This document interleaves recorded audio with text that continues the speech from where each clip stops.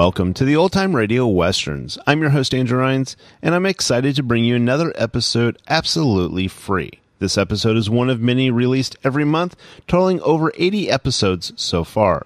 Each one is meticulously digitally restored and stored in the cloud for your convenience, a process that incurs costs. To help cover these expenses, you might hear some advertisements throughout the episode. While we do retain the original commercials for historical authenticity, you may also encounter modern ads, which help keep the lights on. If you prefer an ad-free experience, we offer a couple options. You can listen to the episodes on YouTube, where they don't include the audio ads, although YouTube may provide their own ads on their platform. Alternatively, you can also support us by becoming a patron on our Patreon page. For more information, go to otrwesterns.com/donate. Again, otrwesterns.com/donate. I do want to emphasize that we are committed to providing this content to you for free, but also we have to be transparent about the financial realities to bringing this to you. To those of you who are already supporting us, we extend our heartfelt thanks. Your contributions make it possible for us to continue doing what we love. And as a final note, I did want to mention one last thing. If you are paying for a service, let's say like Audible, and you're listening to this show on that site, they do not provide any financial or monetary means to this podcast. We provide it to them as a way for you to be able to listen, but they don't help us in any way. So again, thank you to everybody who's already supporting, and those of you who want to support us in the future, I deeply appreciate it. Now, let's get into this episode. This episode is going to be the Lone Ranger. Original air date is May 2nd, 1947, and the title is A Call for Colonel Miles. Hope you enjoy.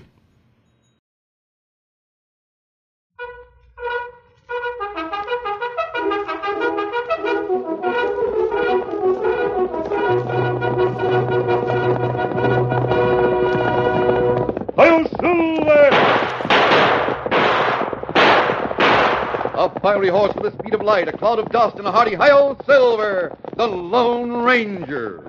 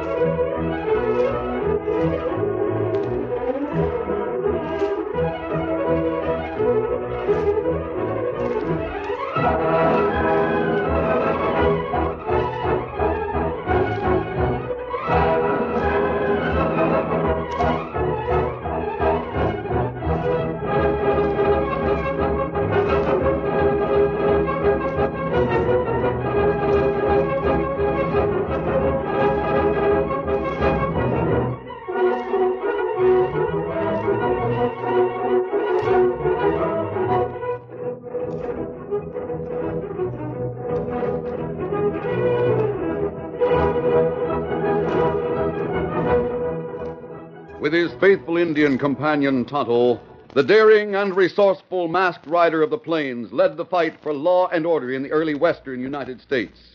Nowhere in the pages of history can one find a greater champion of justice.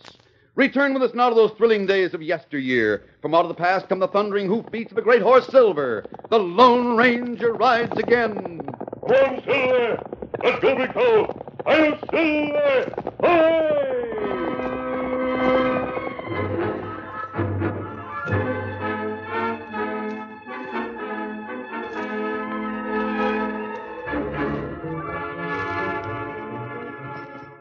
It was a summer day in 1880. The Lone Ranger and Tonto, dust-covered and gaunt after weeks of hard riding, eased their horses along the last stretch of the trail leading to Fort Keogh, Montana.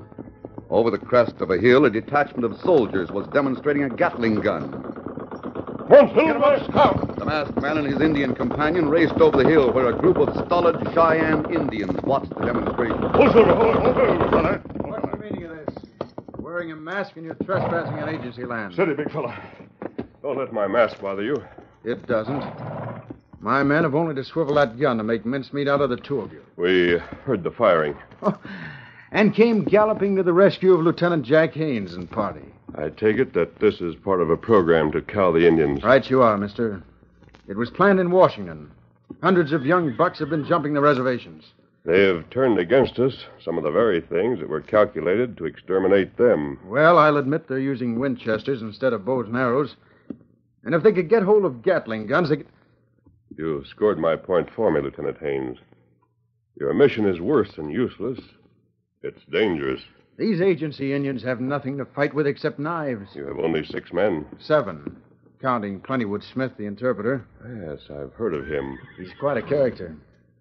A white man who grew up as the adopted son of a Sioux chief. Here he is now. Want me to speak my piece, Lieutenant? Right away.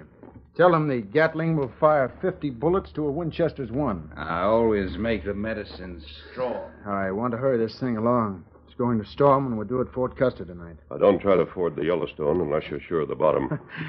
I'm not quite green enough to do that. See. Listen, Plentywood's going to talk.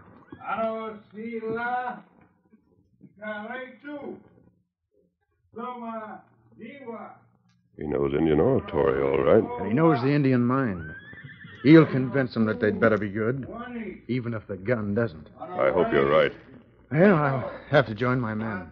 Adios. Adios. Cheyenne's not scared. Cheyenne's mad. Tonto, I don't see Red Kettle in the crowd. No, him not there. Kimasabi, I'm going to become Mr. Dixon, horse buyer for the Army.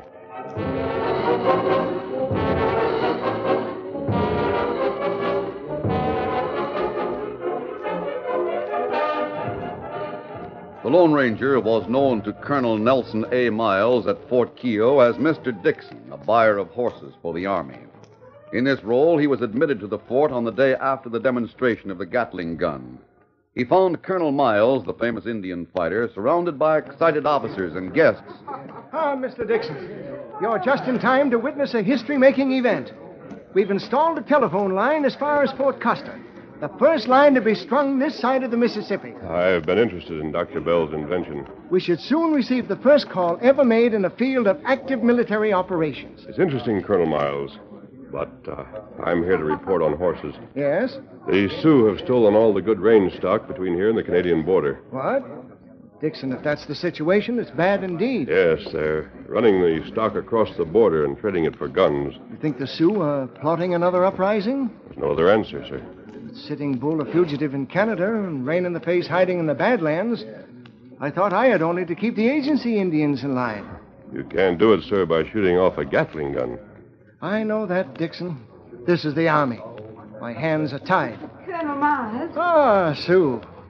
Miss Hardy, this is Mr. Dixon, a man who's been of great service to the Army. Oh, how do you do, Mr. How do you do? Miss Hardy is a real daughter of the regiment. Her father was with Custer. Now, what is it, my dear? Will you try to get Lieutenant Haynes when the telephone line opens? He might be at Fort Custer, you know. Of course I'll try. If he's there, you can have the line to yourself. Oh, Colonel, you're sweet. Sweet, she says. Oh, Dixon. Yes? Do you suppose the telephone ever will be used successfully by lovers? Well, sir, There it is, boys. Hello? Fort Custer? Yes, I can hear you. What? I can't believe it. Wait, I'm turning the instrument over to Captain Lacey. He'll take a full report. Here, Lacey. Yes, sir. Why are you looking at Hello? me like that, Colonel? What happened? You're a good soldier, Sue. You've heard bad news before. Tell me. Tell me. Lieutenant Haynes is missing. Mrs. You got the details, Lacey? Yes, sir. Plentywood Smith reports the disappearance of Lieutenant Haynes in detail. Smith says his horse went lame after they left the Tall Horse Agency. He dropped behind. Haynes got off the trail and went into the river before Smith could catch up with him. Smith found the lieutenant's hat. Fort Custer sent out a troop of cavalry and 20 Crow scouts. They found nothing. Heavy rain flooded the river and wiped out all trail signs. Oh, poor Jack. The quicksand. Oh, no. No. Will some of you ladies see her to her quarters, please? First my father. Now Jack. Our first telephone call, and it had to break a girl's heart. Where is Plentywood Smith now? Oh, yes, I forgot to put it down, but Fort Custer is sending him here. Should be along any minute. I warned Lieutenant Haynes yesterday against the treachery of the Yellowstone. Then why did he... He didn't, Colonel. The river has been used to cover the treachery of a man. Take it, Lacey. Yes, sir. It's Captain Lacey speaking for the colonel. Yes? Uh-huh. Yes, at once. More bad news, Colonel. Now what? Red Kettle and a bunch of braves have jumped the reservation. Oh, that box has a curse on it. No, I didn't mean that. It is saving us a lot of time. We may yet catch Red Kettle. Major Arnold. Yes, sir. Must see a squadron. Very good.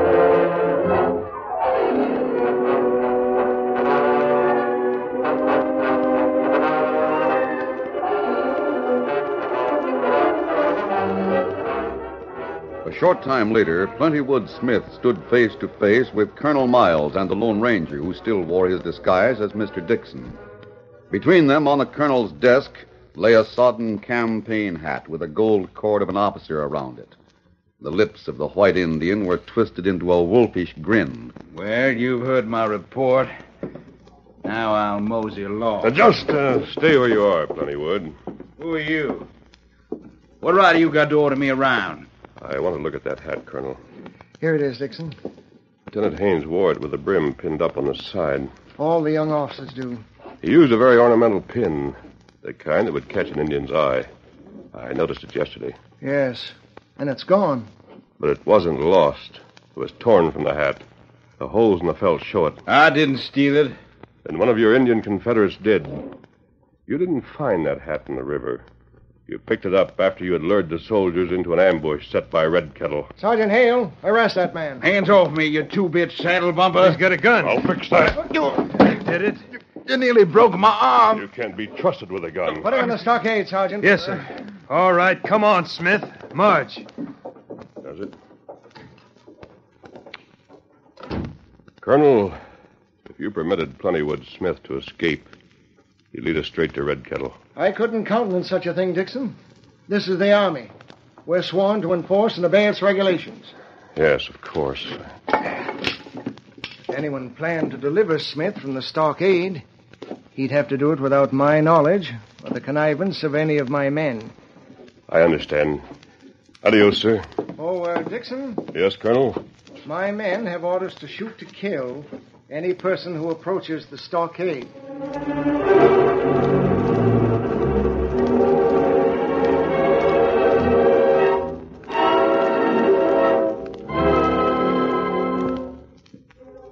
A few minutes later, the Lone Ranger joined Tonto at their camp near the fort. They discussed the situation. And Red Kettle will try to reach Rain in the face. Them two plenty good Indian general. Yes, they worked together when the Sioux and Cheyennes joined forces against Custer. Maybe Red Kettle in Badlands now. He never got that far, Tonto, before the rain stopped.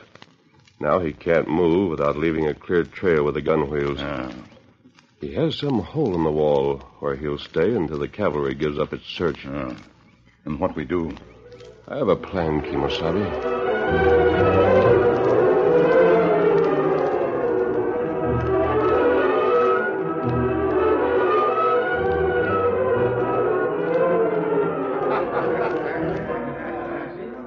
That evening, the Boot and Saddle Bar in a nearby settlement was crowded with soldiers.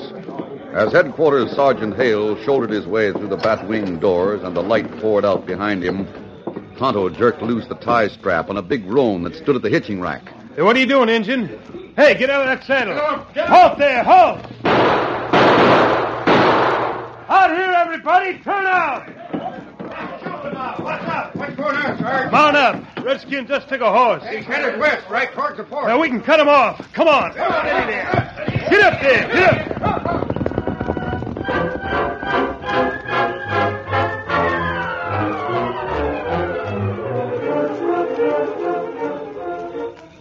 In the meantime, the Lone Ranger, still disguised as Dixon, had returned to the fort where he met Captain Lacey in front of the prison stockade. Big fellows back in Washington are going to raise the roof when they hear the Indians got away with a Gatling gun. Officer of the day! Yep. What is it? Ho, ho, ho, ho, ho! We got a reservation jumper, sir. He stole a horse. Oh, it's you, Sergeant Hale. Get down off that horse, Injun. Let me have a look at him. Hold up the lantern, Dixon. Here you are. What's your name, Indian? He looks like a Cheyenne called Burning Bush. Me heap friendly Indian. Indians don't steal horses. You were going out to join Red Kettle's renegades. Search him, Sergeant. Turn around, Burning Bush. Shake out his blanket. Feel over his head. No telling where he might have a knife hidden. There's nothing on him, sir. Where's the horse? The roan right here. Captain Lacey, that horse is mine. Yours, Dixon? Yes, one of 3 I bought in town this afternoon. I left it hitched at the Boot and Saddle, expecting to get it tonight. Well, that's where he stole it. Are you thieving coyote?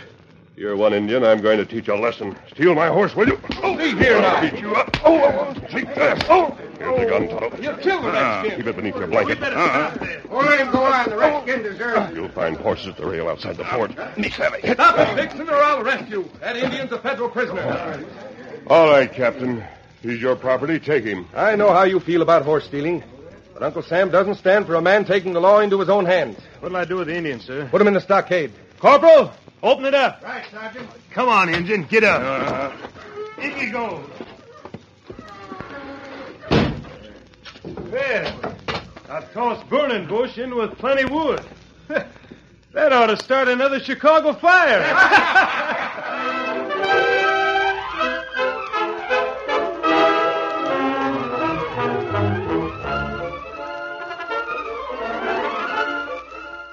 The curtain falls on the first act of our Lone Ranger story.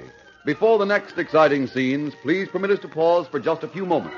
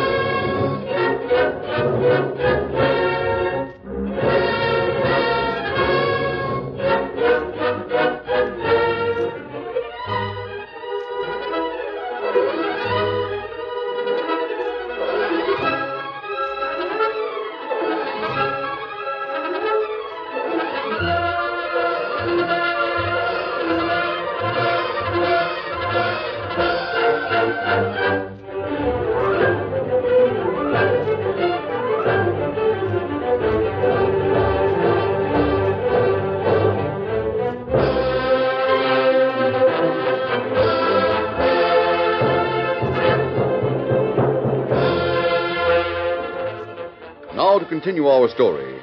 As part of his plan to solve the mystery of the missing Gatling gun and its crew, the Lone Ranger had contrived to have Tonto imprisoned in the stockade at Fort Keogh. The Indian now shared a section of the wire enclosure with the white renegade, Plentywood Smith. The prisoners studied each other. So your name is Burning Bush. You're a Cheyenne. Oh, how you know me? I'm not deaf. That horse bar must have given you a gosh awful licking. Me meet him again. Me get out plenty soon. Me got gun. What? So you get ready now, Plentywood. Me start groaning. Go ahead. Oh! Hey, guard! Come quick! Oh, what's the fuss about? The Indian's dying. Reckon the horse fire cracked his skull. You gonna let him die like this? I would if it was up to me. Corporal the guard! Looks like the engine Burning Bush got hit too hard. He must be senseless or wouldn't be making so much noise. What are we supposed to do? Well, it's in general orders we got to protect government property. Guess the government owns the engine. Well, then we better take a look at him. Yeah, you take the lantern. Plentywood, get back from the fence.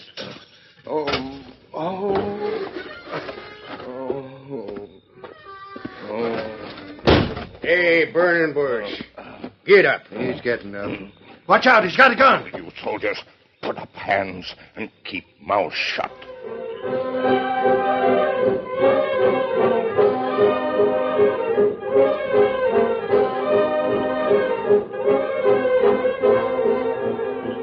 Get him up. Come on. Get him up. Mounted on the horses which the Lone Ranger had made easily available, Tonto and Plentywood Smith raced away from Fort Keogh into the moonlit night. I'll take the lead. Me keep lookout behind.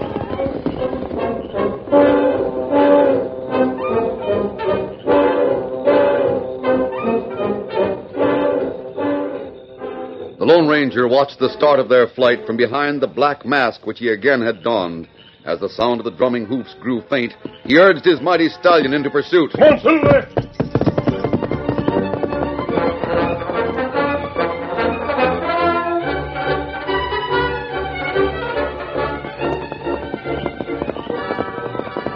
The trail led to the rain-swollen Yellowstone, then followed its banks into broken country. The moon faded into a graying sky, and then the Lone Ranger swung low from his saddle to snatch an eagle feather from the ground. Oh, Silver! Oh, big fellow! Oh! Steady now.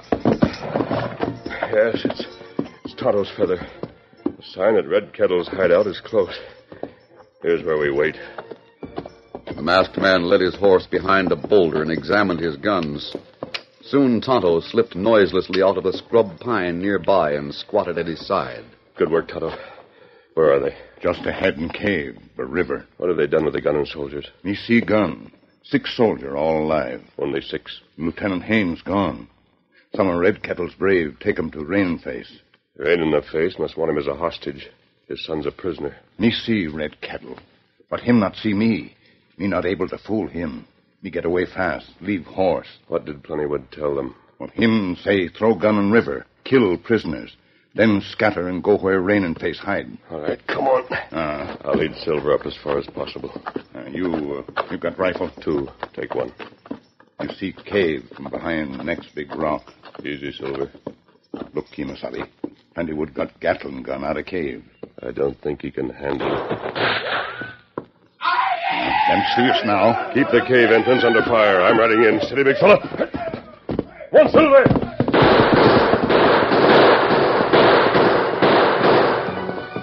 The White Indian and the Cheyenne braves who had been helping him pull the gun fled into the cave as the Lone Ranger charged down upon them, his guns driving rivets of orange fire into the dawn light. One, Silver! Stop, you renegades! Stop! As Silver bore down on the deserted Gatling, the masked man kicked his boots free from the stirrups, leaped and lit standing astride the gun limber. He swung the barrel, threw in the discharge lever, and jerked the crank. Multiple barrels spun with a speed that made them a single cylinder. The frightful storm of lead swept across the mouth of the cave, sealing it up and filling the air with dust and flying fragments of rock. Then Tonto ran down to join his friend. Call the Red Kettle and Cheyenne, Tonto. Tell him to come out with his warriors. Say that if they as much as touch their prisoners, all will die. Kamusi! Mausu! Make! Come on, McCormick! Tomorrow, Wednesday! What does he say? Red Kettle say all come out. Him heap sorry him not get way with big gun. Hear that? Pony soldiers come. Major Arnold's column must have heard the shooting. What we do now, Kemosabe? Look for Lieutenant Haines? Not now, Tonto. Even if we could rescue him, that wouldn't prevent another uprising. That's right. Get Red Kettle and leave the others to the soldiers. I want the chief for an experiment.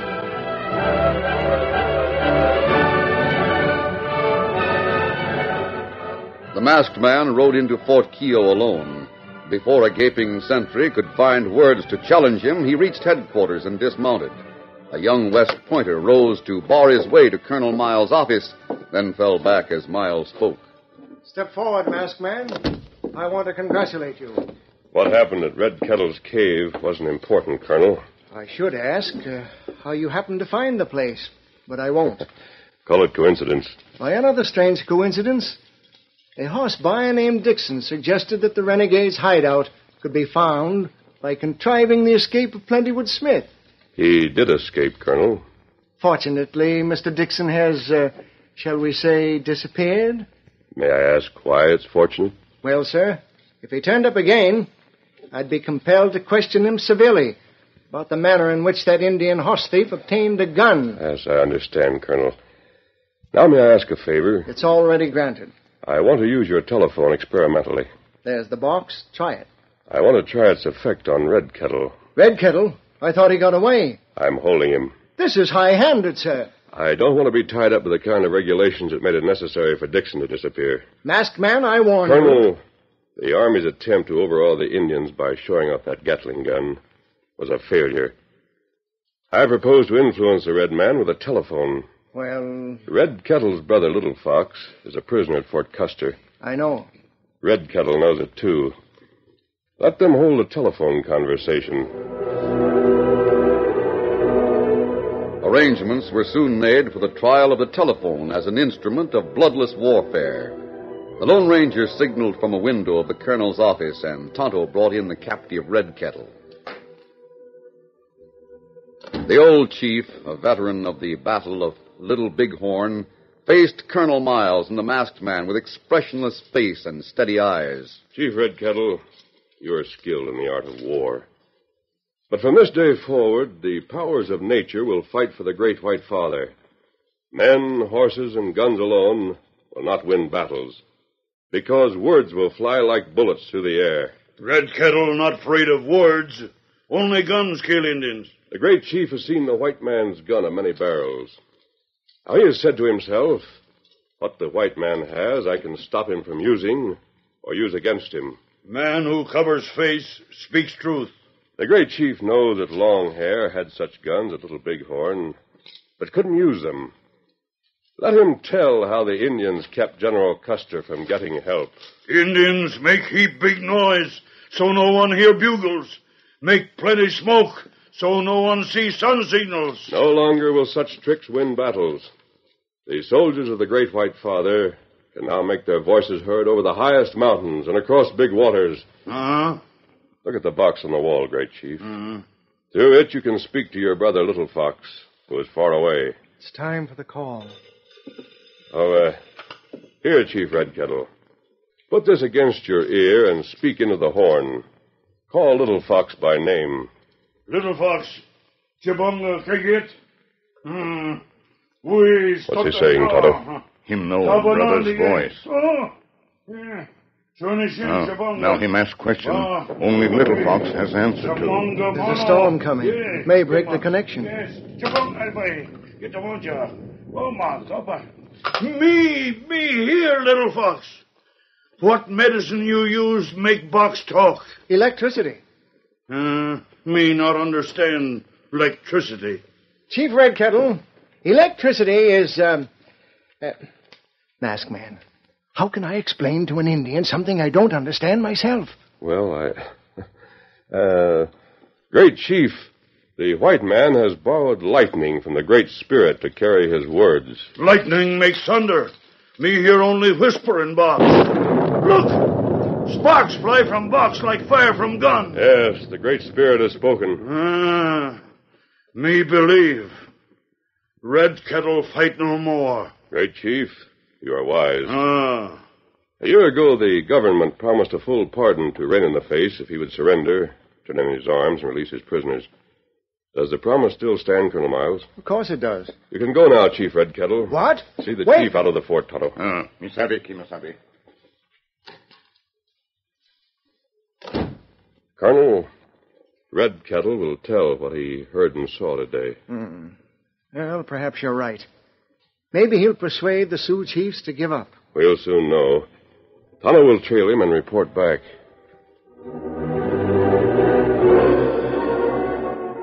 One week dragged into another without word from Tonto. Crow scouts told of seeing smoke signals and hearing drums deep in the Badlands, but the meaning of the messages remained a secret of the forbidding hills. Each day sharpened the anxiety felt by Colonel Miles and Sue Hardy. The Lone Ranger tried to reassure them, but he, too, felt the strain of waiting for the outcome of his plan. And then... Colonel Miles, the telephone. I'm almost afraid to hear what it will tell. This is Colonel Miles. Yes, Fort Custer, I can hear you. Go ahead. Great guns, are you sure? Yes, call back. Sue, Jack Haynes is safe. Oh, Jack. Colonel, did they harm him? Not at all. He just reached Fort Custer with an Indian named Tonto. The telephone saved him. And let you win again, Masked Man. Rain in the Face and all his people are on their way here to surrender. The Masked Man? He's gone, Colonel. Yes, Sue. But he'll return if we ever need him. But who was he? And who was Mr. Dixon? They're one and the same. The Lone Ranger.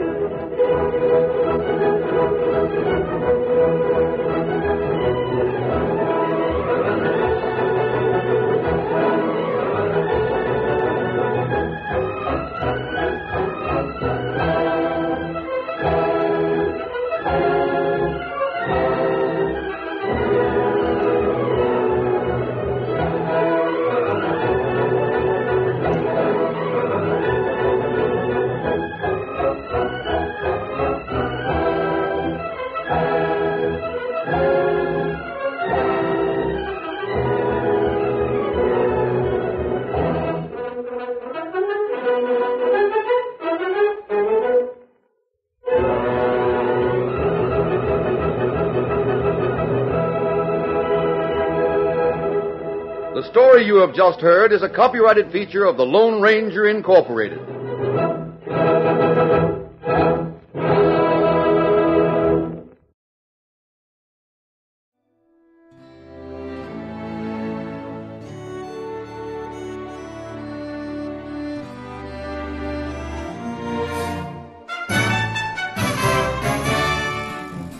This has been a presentation of OTRWesterns.com, and we hope you enjoyed. Please take some time to like and rate our shows in your favorite podcast application. Follow us on Facebook by going to OTRWesterns.com/Facebook. Subscribe to our YouTube channel by going to OTRWesterns.com/YouTube. And send us an email, podcast@OTRWesterns.com. You can call and leave us a voicemail, 707-986-8739. This episode is copyright under the Attribution Non-Commercial Share-alike copyright. For more information, go to OTRWesterns.com/copyright. Have a great day, and thanks for listening.